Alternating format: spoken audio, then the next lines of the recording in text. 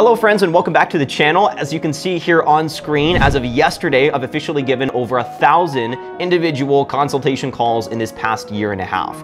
Now we're gonna jump into all the juicy details here in just a second, but just for clarity's sake, none of these were sales calls whatsoever. There was no official upsell.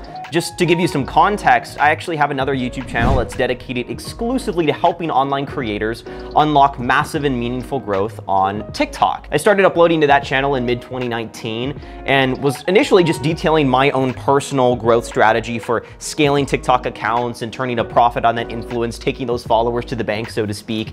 And those videos were met with such positive reception, people wanting to seek me out on a higher level and hear my thoughts in brainstorming ideas with them and helping them overcome whatever creative obstacles they were dealing with in their own respective TikTok journeys.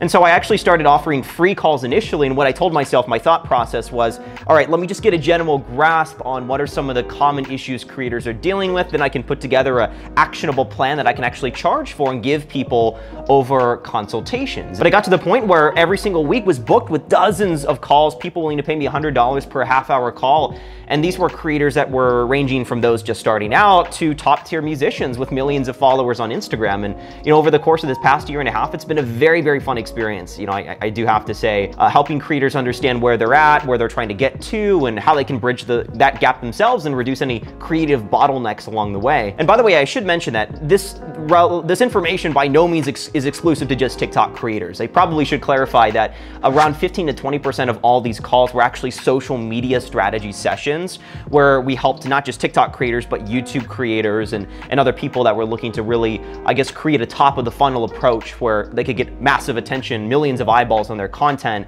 and brainstorm ideas and put together a strategy in many different contexts. So, whether you're someone who's just starting out, you're an online creator, you're a coach, you have a story, a message that you want to share with the world, I think you're going to get some good value from this video. So if you do appreciate this information, leave a like down below and let's get started. All right, so the first thing I want to touch upon is what's known as the creative taste gap. It sounds a bit like a cooking challenge to some extent, but what it actually is, it's a concept that's coined by American public radio host personality Ira Glass. And this is something that's super helpful. It's a great pair of glasses to put on for anyone just starting out. I wish someone had told me this when I was just beginning uploading videos on YouTube. And at its most basic level, if you are looking to make videos on TikTok, on YouTube, on Instagram, on any social medium, you're willing to put content, you're willing to create, at its most basic level, you have good taste. You're able to recognize what good content is, and there is something that you want to add, and there's something that you want to share with the world. So for the first couple of weeks, you start outputting content, and what you're outputting, you realize it's not top tier, it's mediocre, and it begins to fall short of your own expectations. You're able to recognize that because, again, you likely got into the creative process because you have good taste. You're able to recognize what good content is. You can see your own shortcomings and recognize them as somewhat of a disappointment. I think one of the best ways to describe this or envision this idea is if you watch any video like a TED Talk online, right? There's thousands of those on YouTube. It's very easy to, as a viewer, a speculator on the audience, point at a certain speaker and say, oh, I like what she does. I don't like what he did. I probably could do better, until you jump on stage yourself and you realize really what a challenge it is to captivate an audience. And this is a key crossroads right here, where you recognize that you have a shortcoming, even though you're able to recognize what good content or what a good presentation is. And truth be told, many creators give up at this point. In fact, out of the 1,000 creators that I connect with, many of them did. And so one of the principles that I've started to teach my consultation students is, and I'm sure someone else has come up with the same exact idea in some way, shape, or form, but I've called it the 1% rule. And at its most basic level, the 1% rule states that for each creative endeavor, be it a video or if you're an artist and you're painting a canvas, besides obviously bringing your very best work that you can, the very best value that you can share with the world, your only other goal should be to level up your content each time by just 1%. What is the most minute thing that you can do to enhance and level up your content in some way? Maybe it's putting extra graphics in your videos for better understanding, making your information more digestible, or spending an extra 10 minutes on your script, enhancing your lighting or your environment in some way. The point here is 100 creative outputs down the line. If it's 100 videos, your work is going to be 100% better than what you began with, and you're going to be much, much closer to reflecting your good taste in your own content. Because at the end of the day, the only way to really bridge that gap is simply to put in the work. I mean, honestly, there's no really other way around it. And the same thing is true with my own content. This is the very first video I'm uploading to this YouTube channel, and that's why I feel it's very appropriate to start with this topic. I'm, rest assured, taking my own medicine. And I know I'm not going to be thrilled with the end result of this video. The thumbnail is not going to be perfect, but at the end of the day, I really am content with that. It's okay because I've been part of enough creative transformations to know that putting in the work really is the magic formula. One of the banes of our society nowadays on social media is that everyone's trying to hack and shortcut the process. What can I do to get 100,000 followers tomorrow, or 1 million views on this video? Or worse yet, they spend weeks putting together the perfect video plan only to never really take action because they set their standards so high and are comparing, their very first upload, their day 1 with someone else's day 400, someone else who's already had their skin in the game for over a year. So I know I'm kind of going on here, but I want you to recognize that if you are in that situation where you're frustrated because you know you have potential, you have an idea that you know can impact a lot of people, and yet you look at your content, you find it disappointing, and you find it underperforming, my challenge to you is, well, besides remembering what got you into this in the first place, recognize that you just have to put in the time. And that's why there really is no shortcut for this stage of the journey. And that's why it's so important to not be in it just for the money. This is one of those stages of your journey where your passion really has to be the fuel that keeps the momentum going. The second thing I want to touch upon is the idea that your story is what truly does build trust at scale. I've worked with a lot of creators who are trying to get their audience to take some kind of a call to action, whether they're cross-pollinating their followers to another social medium like YouTube, for example, from TikTok, or they're trying to build an email list, or they have an app and they want to generate users, or they have a program and they want people to sign up to become a member. I can tell you those that have the highest conversion ratio or the highest sales ratio are those that share their story, that showcase the human behind the handle, as we like to say. They chronicle their journey. And at its most basic level, we as humans, we find human journeys relatable. You're not some social media tycoon who does things that are so outside what the average person has access to. It's every single creator's dream, honestly, to have a cult-like following, a diehard fan base of people who are willing to support you and who believe in your potential.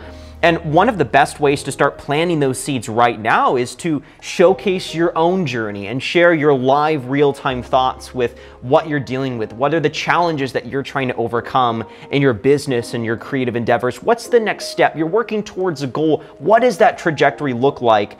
And can people follow you along that journey? I'll be honest, it's very easy in this 21st century to only talk about the highlights. It's one of the curses of social media, if you will, the fact that people feel that they have to fit that mold of only showcasing the top 1% of what happens to them. And here's really the big kicker. I think this is one of the most important sentences in this entire video, the thesis for this section, if you will. If you can showcase just a little bit of vulnerability and people are able to identify what you were dealing with, what was one of your core conflicts, and fast forward later on down the road when you've hopefully overcame that issue, people will know for a fact that there was a solution that occurred between point A and point B, and they will be willing to seek you out on a higher and an often paid level because of that.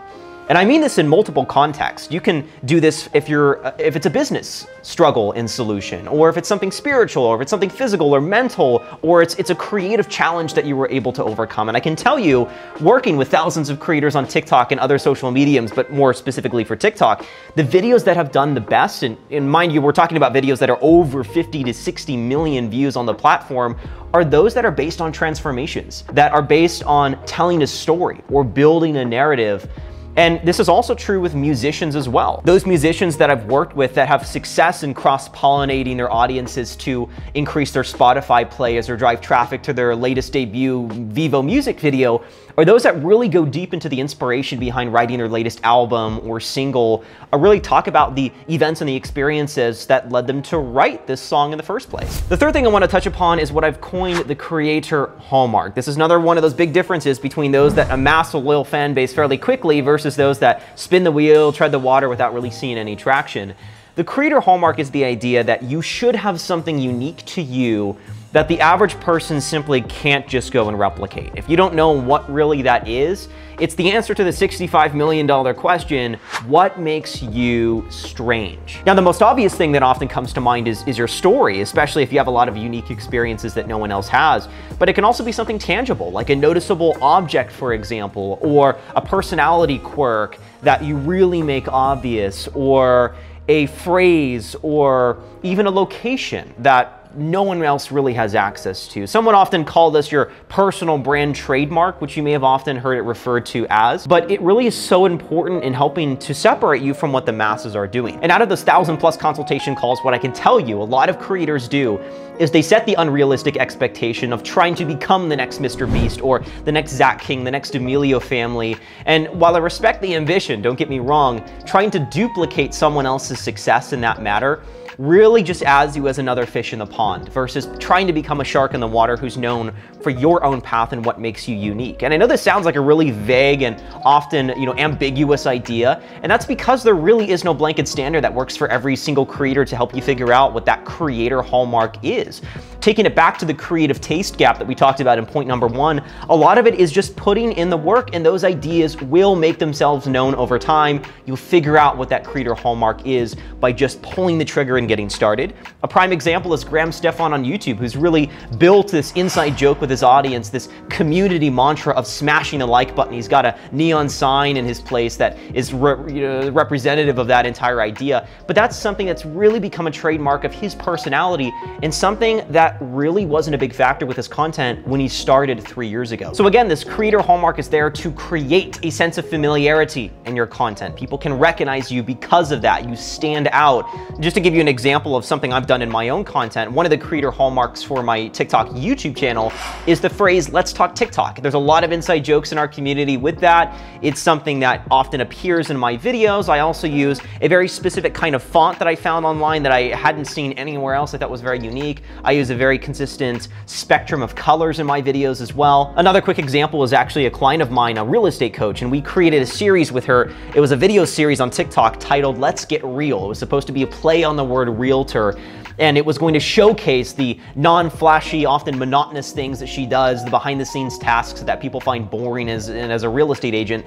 And it took off. It did very well because it was something different that people really hadn't seen before, and we branded it in a very unique way. So the point here is figure out what your creator hallmark is, or work toward that discovery process and let that be the signature of your content. Fourth and final thing I want to touch upon is the idea that comparison is self-condemning. Now, to tell you not to compare yourself to others, I know it sounds cliche, it sounds easy in principle, but the truth is, we do it all the time. I'm guilty of it. I haven't completely mastered this aspect of the creative process. And this ties in a little bit to what we just talked about with the creator hallmark, because giving yourself the same expectations as someone else almost does a strong disservice to you, because you're telling yourself that there is a single mold that you have to fit.